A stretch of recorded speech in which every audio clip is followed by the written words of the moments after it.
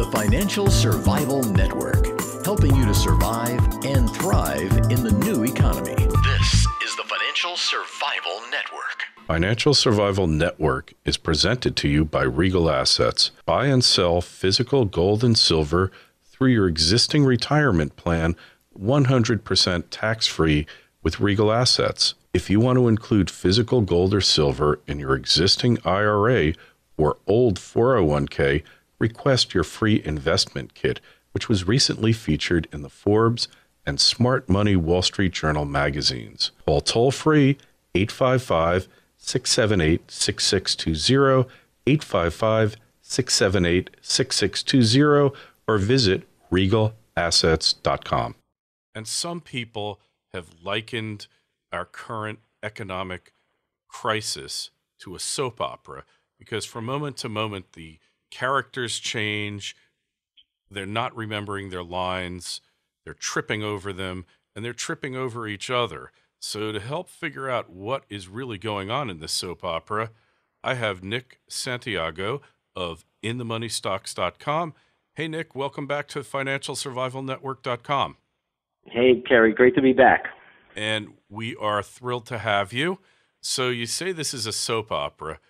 Just clarify that a little for us. Well, from one day to the next, you really don't know what's going to be said out of the central banks around the world, whether it's the ECB, the Bank of England, the Bank of Japan, the Japan Central Bank, or the Federal Reserve. It's almost comical how this quarter alone we had probably some of the worst earnings guidance that I've seen in quite some time, probably since 2009, and the market is here making 3-month highs right now. So it's pretty incredible, but it's all about central bank inflation. As I tell all of my members, we no longer trade stocks. We just trade central bank inflation creation. And from day to day, you never know what these guys are going to say. It's like a soap opera. It's almost like professional wrestling. It's, the Bears got control for a little while, and the central bankers come in, they pump in some money, and they get control. They get the Bulls on board, and then something happens and bond yields spike in Europe on Spanish or Italian debt, and believe it or not, Greece isn't even bailed out yet. We don't even know what's going on with Greece. I thought we have Greece. Italy. Greece. They dissolved it. It was like a bad corporation. It went Chapter 7, and they just chopped it up and sold it off to the highest bidders. Right? Didn't that happen to Greece, or is that going to happen? Waiting. I think it's coming, but I'm waiting for them to put Mykonos up for sale. So it's kind of comical. We're not done with one problem here, and I just got back from Europe about 2 weeks ago, and the people over there are just so fed up with the bankers. It's incredible. I wouldn't be surprised if we just see just chaos in the streets eventually. Yeah, well, you've got to feel like, at some point in your life, you feel like you're working for the government and the banksters. You're not working for yourself anymore. Your existence depends on these ne'er-do-wells doing something that isn't going to blow up the system, that they're somehow miraculously going to save it. And I don't know about you, but I'm getting to the end. I don't think there is any saving it. And they do this kabuki dance that in the final analysis, they don't really get anything done, do they? Well, it seems that is the case, and it's been proven that is the case. The irony here is, can we survive and can we make money off of it? And that's what we need to do as a trader. And right now, people should start to eye gold again very, very soon, because that's coming into a major time cycle where you want to own the precious metals again. This is really the only real true form of protection as far as I'm concerned. Yeah, and maybe you never really wanted to stop owning them in the first place, right? Well, without a doubt. I've never sold a single ounce of gold bullion or silver bullion, even in this downturn, and now I'm getting ready for the accumulation phase once again. Yeah, well, it certainly looks like we're getting closer. If you look at the chart, which I'm not a big chart watcher because I've been in this move for the long term, but the chart is bouncing along that resistance line. It's really interesting. Even somebody like me, who is probably one of the worst traders ever put on the planet, I can see that line, and I can see that gold and silver, they just don't want to go below it, do they? Well, they're holding up like rocks, and we've been in basically, you could say a one-year correction for gold. I mean, it topped out basically last September. We're coming up into a one-year cycle, and I think gold will have a low this fall. I don't think it even goes that much lower from where it is.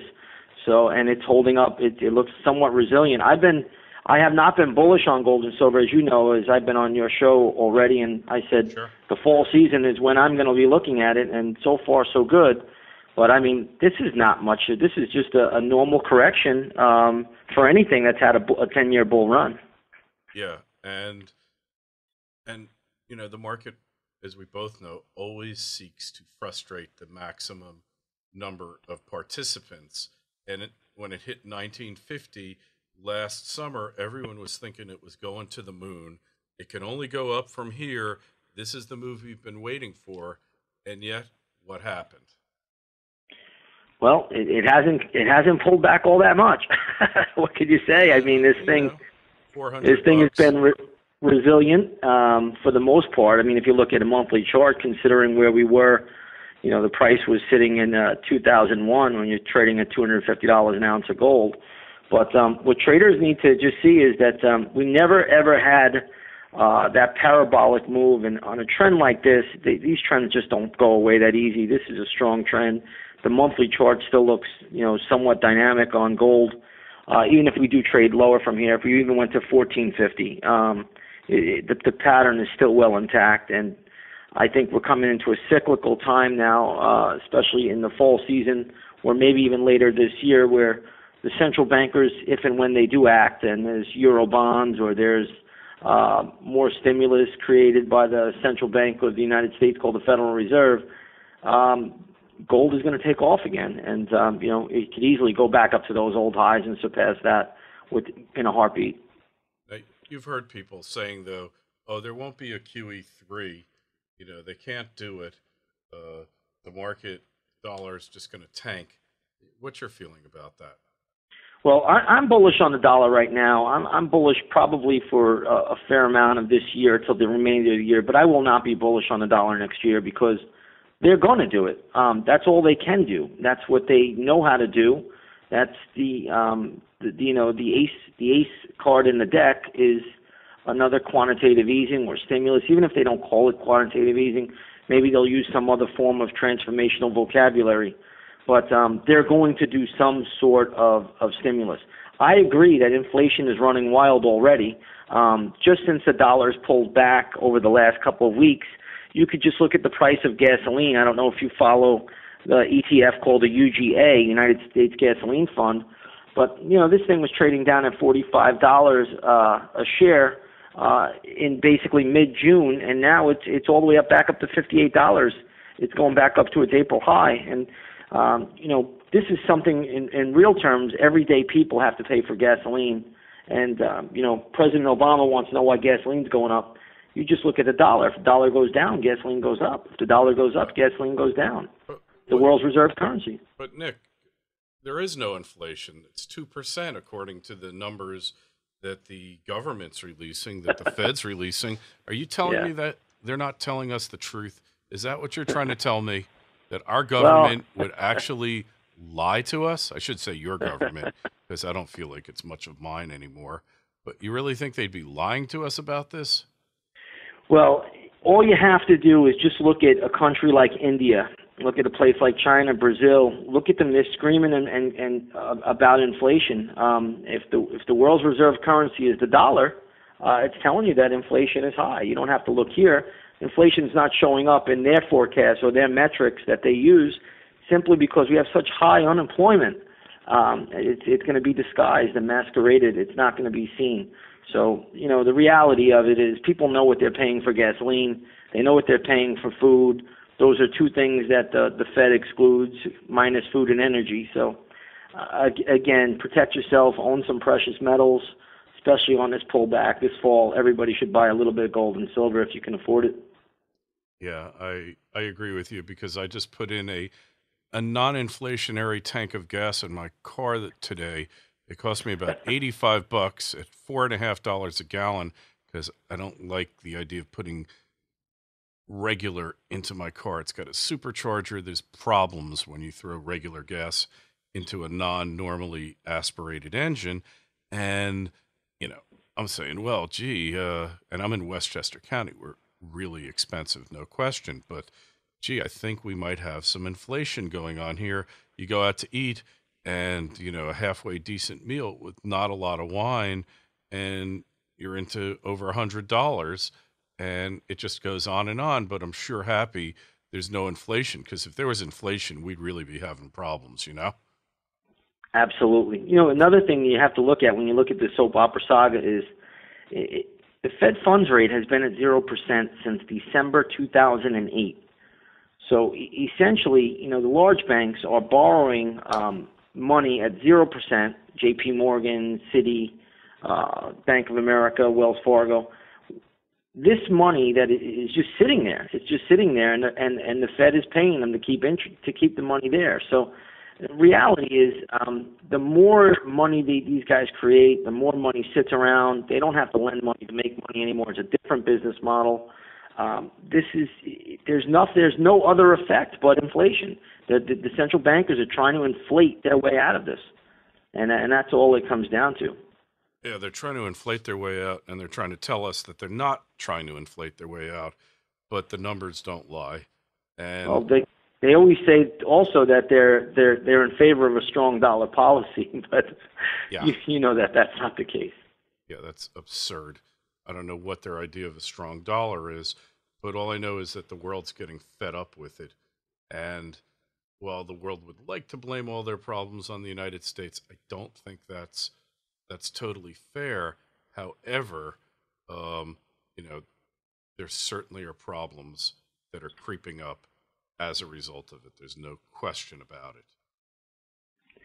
Well, we're in one of those situations right now where they're really stuck between a rock and a hard place. What is their next move? How many times can they cry wolf about QE3 or another quantitative easing or another stimulus program without actually implementing it? Eventually, they're going to have to act on it, or the market is going to say otherwise, and the market's going to start to move down. Like I said, this was probably the worst earnings season that I could ever remember. If you take a look at Priceline today, I mean, this was a leading stock. This stock is getting roasted and toasted, down over 100 points today, so down about 120 points. Really? So, yeah, I mean, and they just, Priceline was a leading market leader, and the stock is just getting hammered today because their guidance is just absolutely atrocious.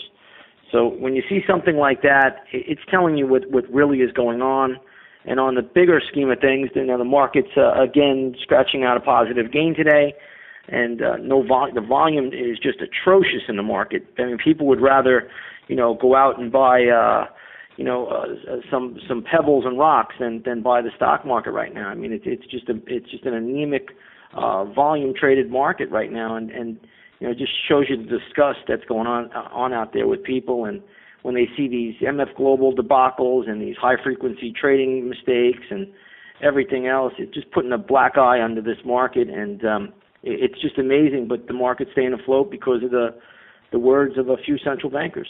Yeah, when you see those MF Globals, and then you see the silver market rigging, and it's obvious that the CFTC is going to do absolutely nothing. Done reports on it. There's no question.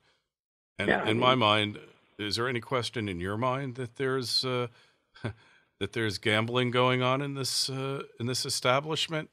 For real. You know what it comes down to is that the arrogance is at an all-time high. I mean, that's really what it comes down to.